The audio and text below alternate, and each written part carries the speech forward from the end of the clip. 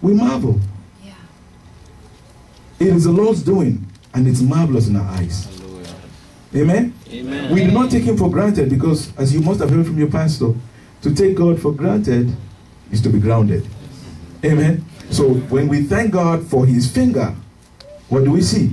We see his hand. When we thank him for his hand, we see his outstretched arm. Continuously. And the pastor said it so right. He says, we have to make thanksgiving a way of life. We have to make thanksgiving a way of life.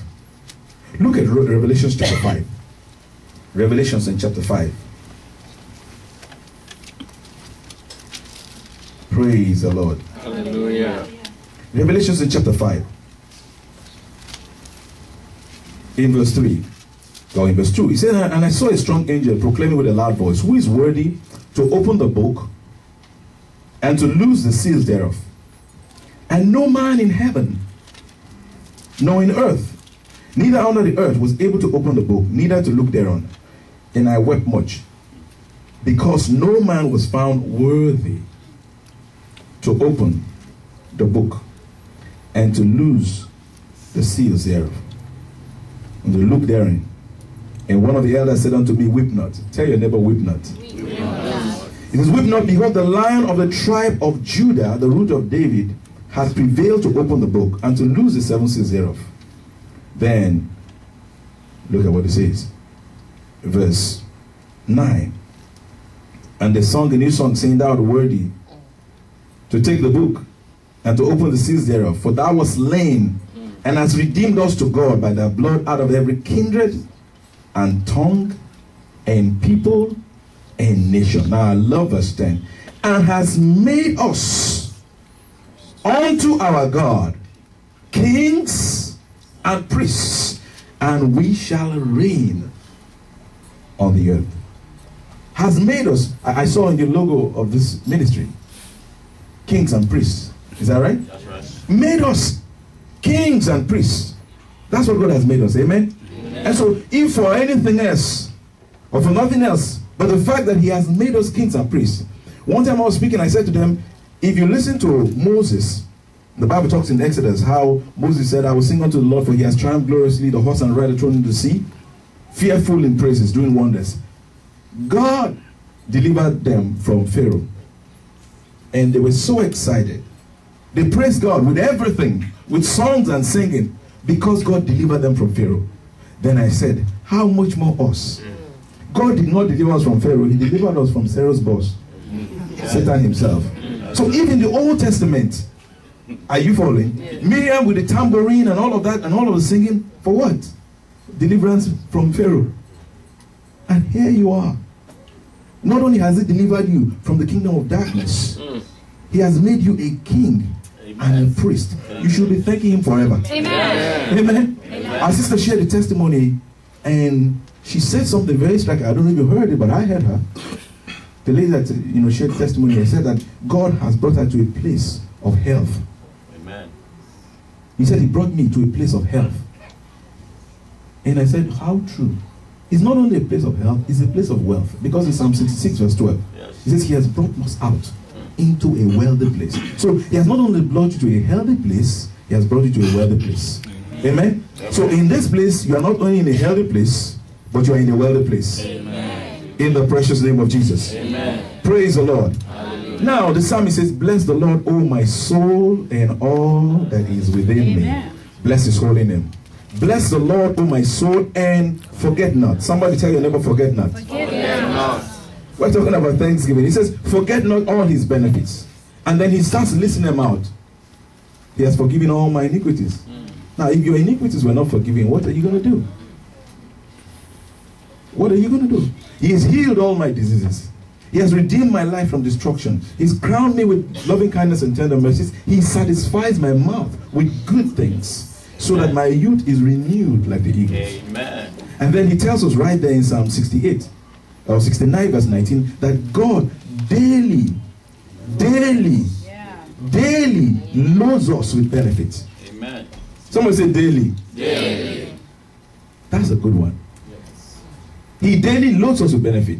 And so this evening, I'm going to be speaking to you briefly on what I have titled, accessing or assessing the maximum load of God's benefits. I mean, we've come to thank Him for what He has done. But listen, there's a maximum load of His benefits.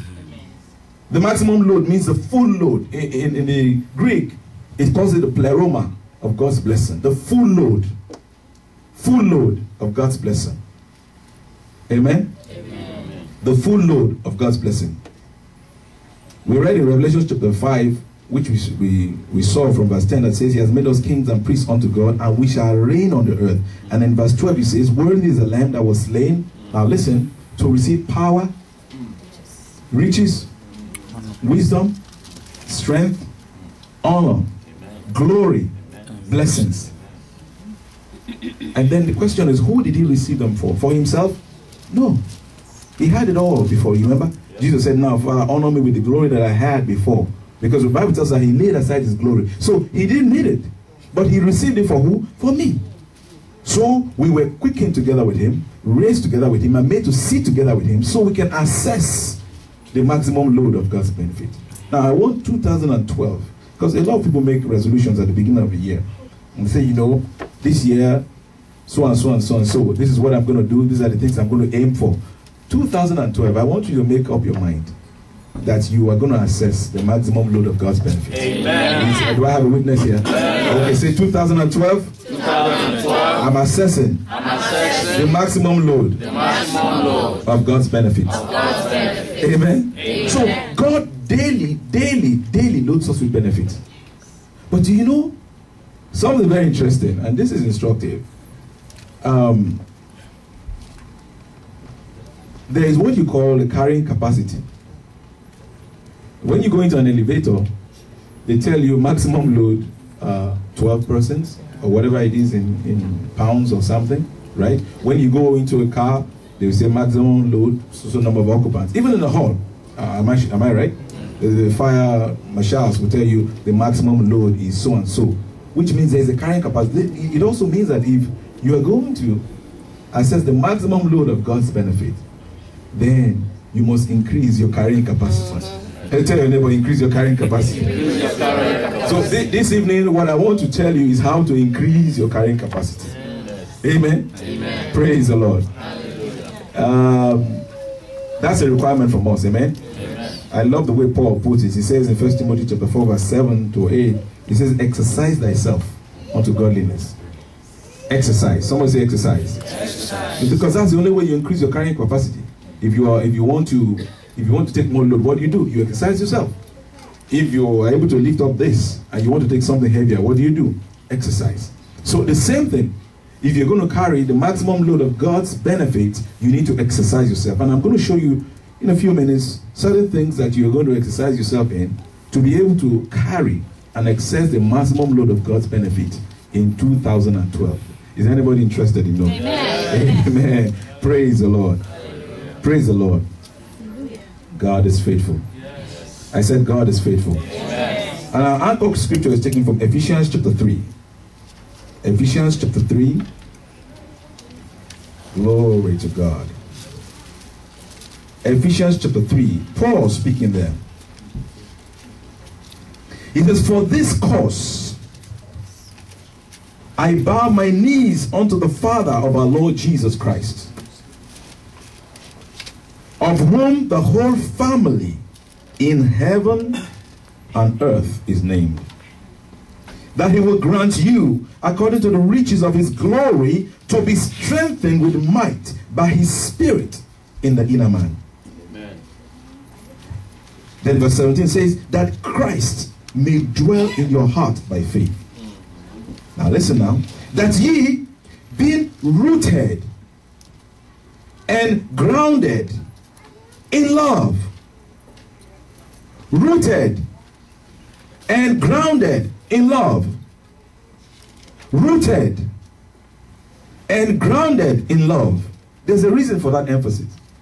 Rooted and grounded in love, may be able to comprehend with all saints what is the breadth and length and depth and height, and to know the love of Christ,